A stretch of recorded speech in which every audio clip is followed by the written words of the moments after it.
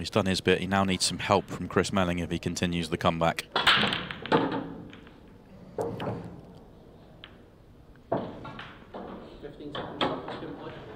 So the cogs start to turn. Yeah, it's not opened up as a big split at all. You can make a case for reds here. You don't need to do too much because all the reds go without any movement, without any cannons. And then you've got the double on the 8-ball, but he also could play a cannon on the 8-ball and try and break it out. 15 seconds a shot now as well for this section of the match, which will help Gary Clarke, who needs to rattle off quick frames. It hinders a tricky frame like this. You have not got long to figure it out. Fortunately for Chris Melling, he's probably got the quickest brain in the game.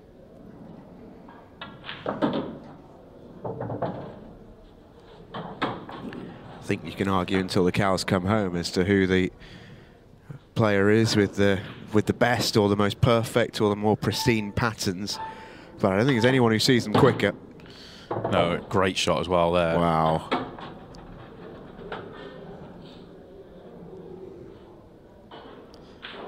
Well, if you can't see the one to the bottom left-hand corner, it's just a little awkward now.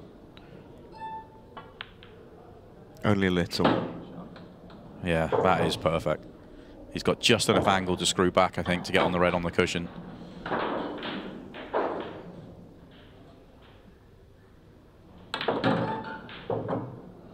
Oh, how'd you hit that gap? I'm not sure if he needed to play the cannon into the 8-ball, but he has completely missed it, meaning he's snookered. So 3 minutes left here. Keep the cue chalked, Gary. I know Chris is a magician, but there will be some shot here to continue this visit. Oh, what an effort. Oh, my God. Oh, my goodness me. The magician pulls one of his biggest rabbits out of his hat that he's ever pulled. That was something a little bit special from Chris Melling. 4-1 win. You just run out of words to say. Magic.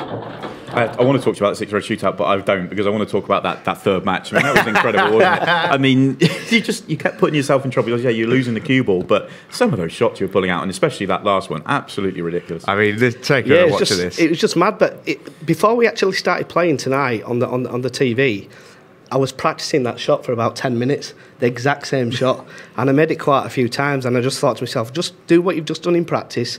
Because when I do practice a lot of these kind of shots, because I'm not going to miss many balls, but certain times in matches you get in situations where you have to play that kind of shot, and obviously if you're used to doing it, then it's a big advantage. Well, me and you have done an entire session on that, haven't we, on that line that you like to play to get your knowledge of the table, and well, it proved dividends for you there, didn't it? Yeah, and it was so tight because if you watch the shot back, I mean, I missed the yellow by millimetres and I missed the 8-ball by millimetres. Any softer, any harder, I probably hit the yellow or the 8-ball, so I was delighted when I saw it go down. I landed dead straight on the 8-ball as well.